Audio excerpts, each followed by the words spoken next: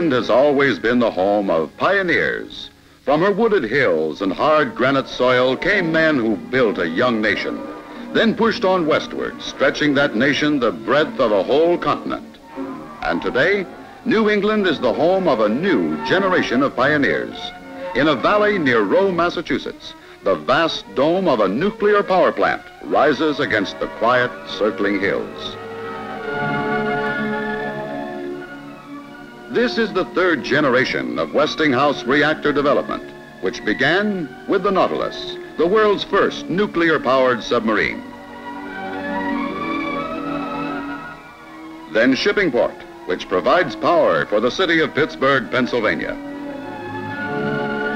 And now Yankee, built for the Yankee Atomic Electric Company, owned by New England's 11 principal electric utilities. To understand it, to appreciate the functioning of this 134,000 kilowatt plant, let's look inside for a moment and see how a nuclear power plant works. Basically, the closed cycle reactor station operates on a simple principle, embodying a primary and a secondary heat transfer system. In the primary coolant loop, ordinary water of high purity, kept under pressure to prevent boiling, is pumped through the reactor. The reactor contains uranium fuel and control rods. The water serves as a neutron moderator as well as a heat transfer medium. Heated by the fuel, the water flows through a steam generator. There it gives up some of its heat and is then recirculated by the pump, repeating the cycle.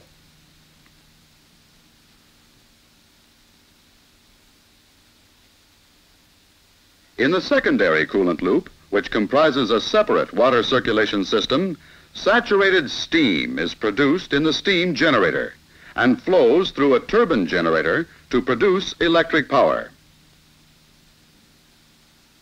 The steam then goes to the condenser and as water is pumped back to complete and repeat the cycle.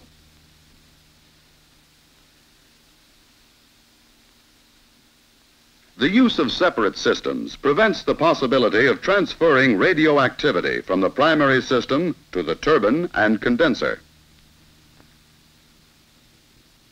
Thus, the heart of Yankee is its nuclear reactor.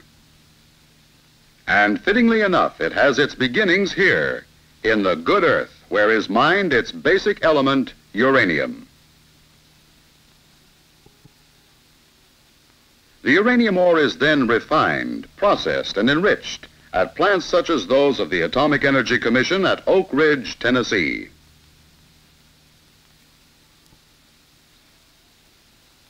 It arrives at the Westinghouse processing plant in the form of powdered uranium oxide, which is then mixed with a plastic binder.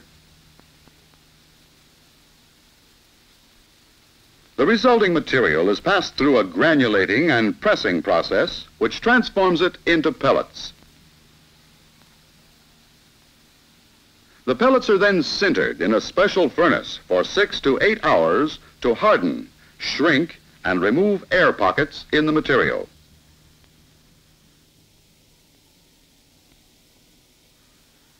After sintering, the pellets are ground to close tolerances, the last step before they're shipped to the Westinghouse Atomic Power Department, designer and builder of the Yankee reactor.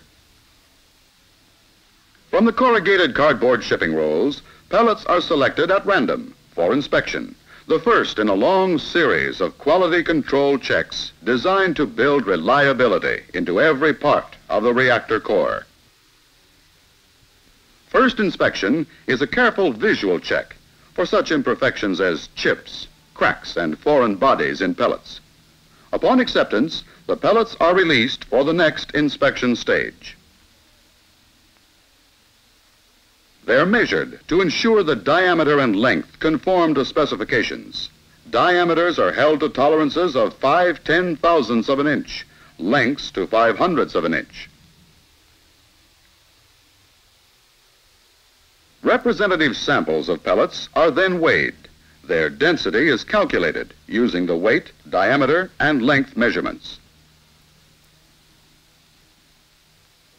They're then ready for the next step in the process. The cardboard container is unrolled and clamped flat on a movable table.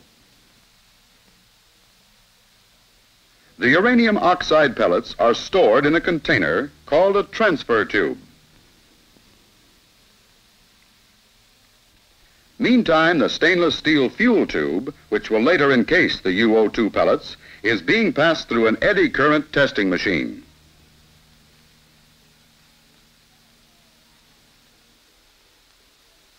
This is a quality control check designed to ensure uniform perfection in the wall of the tube. A record is made of each numbered tube. It is then weighed empty, and the weight also recorded. All this before loading begins. Now the fuel tube is positioned in the loading machine. A transfer tube filled with pellets is aligned with it. The pellets themselves are pushed into the end of the fuel tube with a short stainless steel ram. Next step, a small disc is placed on a rod in alignment with a pair of crimping dies. The fuel tube is then brought over the rod. The pellets are pushed back to the end of the tube. There, they're locked in place by crimping the tube onto the stainless steel disc. The fuel tube is then retracted from the rod and the process repeated until the 8-foot tube is filled with 150 pellets of uranium oxide. Afterward, it is weighed again and the weight recorded, so that in each tube, the amount of UO2 is always known. About 1,026 grams of uranium oxide go into each tube, a total of 25 tons in the completed reactor core. Meanwhile, another visual quality check is in progress. The stainless steel plug, which will cap the end of a fuel tube, is being inspected on a shadowgraph.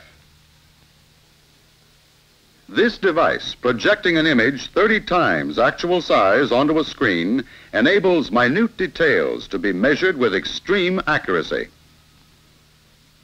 After both ends of the loaded fuel tube are carefully cleaned, it's clamped in alignment with an end plug, and the plug is pressed into the end of the tube.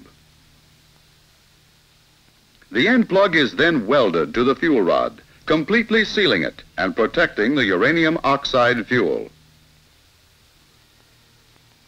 Then comes another important test. The fuel rods are pressurized in a helium chamber.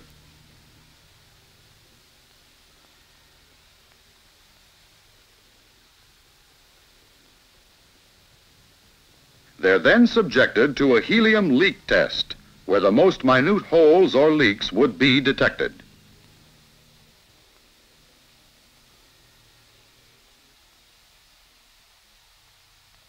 A final check before the fuel rods go into sub-assembly is made by X-ray. All welded areas and crimp locations are given special attention. Now the first step in sub-assembly begins. The fuel rods are stacked in a stainless steel fixture in preparation for the furnace brazing operation. These fixtures hold either 25 or 36 rods, depending on the individual sub-assembly design. Rows of short stainless steel tubes called ferrules are placed at 8-inch intervals along the length of the fuel rods. Each ferrule is plated with an alloy, which will melt during the brazing operation and join each ferrule to all rods with which it's in contact. After positioning the first row of fuel rods and ferrules, the process is repeated until the entire fixture is filled. The unit is now ready for brazing. It's placed in a special retort within the furnace.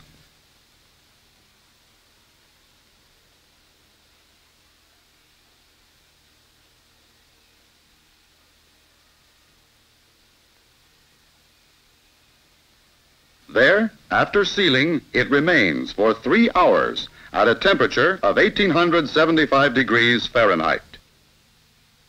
After brazing, the fixture is lifted out of the retort and the brazed unit removed from the fixture. After cleaning, the spacing between the fuel rods is checked with a special probe to ensure once again that manufacturing tolerances are being maintained. This unit is a sub-assembly. Using one end plate for positioning, 9 of these brazed sub-assemblies are stacked to form a bundle or fuel element assembly. A second plate is then fastened to the other end of the assembly. After these plates are attached and bolted, clamps are placed across the fuel element assembly in order to adjust it to correct design dimensions.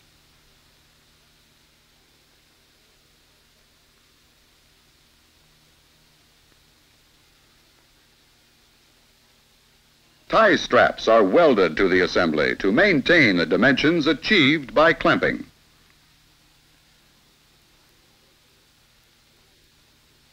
Then the entire cross-section is measured again. Here is the 900-pound fuel element assembly, containing 9 sub-assemblies, a total of 304 slender fuel rods joined together. After a final visual inspection, the assembly is covered with a plastic bag. Clamped in position inside a specially designed shipping container. And shipped out, along with 4 similar units by special truck. Destination, Yankee Atomic Electric Company. There they're joined with other fuel assemblies, 76 in all, to form the heart of Yankee, a stainless steel core about 8 feet high and 6 feet in diameter, packed with over 23,000 fuel tubes. Today, Yankee stands as one of the great achievements in man's conquest of his environment. Like the Nautilus, like Shippingport, like all the pioneer nuclear developments of Westinghouse. Yankee is another exciting point on the known horizon from which man can take one more step into the unknown.